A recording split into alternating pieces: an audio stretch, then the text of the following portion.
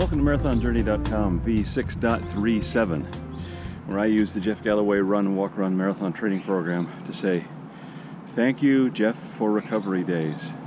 Wow. Had a 4.25 mile run today for a recovery run from that long run from last week. And it's a good thing it was short because welcome to summer. Supposed to be over 100 degrees Fahrenheit in a couple of days, and it's well into the 90s, over 90s. I think it was 95 downtown yesterday. So summer is here all at once. I hate summer. So that means slowly we're going to have to retool our running schedule so we get up early, and it's back to running in the dark. A lot of dangers in running in the dark. Number one is tripping and falling, because of course you can't see as well. You have to wear a headlight. Really, you need to be a lot more self-sufficient. It's harder to be a lot farther away from your base camp because there's no help available generally within easy reach. So you need to be a lot safer when you're running in the dark. So those are some precautions that we have to figure out.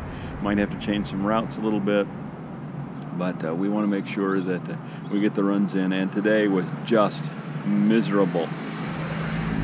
It was warm at the start, and it's killer right now. So we will be doing it, but we need to start doing it a little bit differently because summer is here. But remember, protect that skin.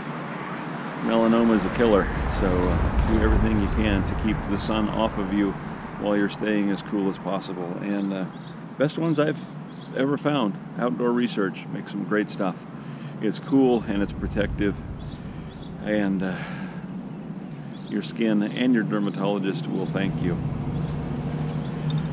But nobody's going to thank you if you sit on the couch and eat cheese puffs and brie and blow up like a balloon. You need to stay in shape no matter what the weather's like. So adjust your schedule, open up that door, put one foot in front of the other. If you do that, I'll be seeing you out here on the road.